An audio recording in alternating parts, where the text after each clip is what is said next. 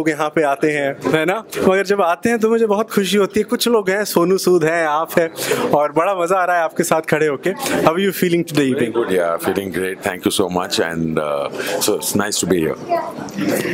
One personal question that I always feel, that when you are an icon's son yourself, there's a lot of pressure, right? People don't realize that. People think कि सब चीज़ plate में मिलती है, सब आसानी से मिलती है, but actually ऐसा नहीं होता है। इतना प्रेशर होता है उस इंसान पे। तो ऐसा जो हमारे व्यूअर्स हैं, आप उनको क्या मैसेज देना चाहेंगे? उनका ये जो थिंकिंग है, आप किस तरीके से उसे ऑल्टर करना चाहेंगे? That you've had your fair share of struggles. People think it was just a cakewalk, which it was not.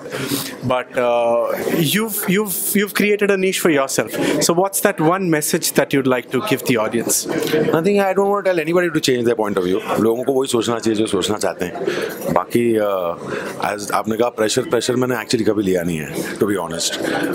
वैसे पला बड़ा हूँ, मॉम डैड काम करते हैं, जैसे काम करते हैं वही चीज़ें सीखा हूँ। टाइम पे जाना है, यही कहते थे, टाइम पे जाओ, प्रोफेशनल रहो। बाकी नीश वीच तो ऑडियंस पब्लिक ही डिसाइड करती है। ये आप किसी के भी कहीं से भी आए, that is not, they are very smart, they know that, they know how long somebody is working, what's going on, कैसे कर रहे हैं। सो I think that's just it. ज़्यादा इसके बारे में मैं सोचता भी नहीं हूँ। That is amazing. और अगर मैं आपसे पूछूं कि आपके लाइफ का सबसे आइकॉनिक मोमेंट क्या था, personal, professional, it can be anything, तो वो क्या होगा?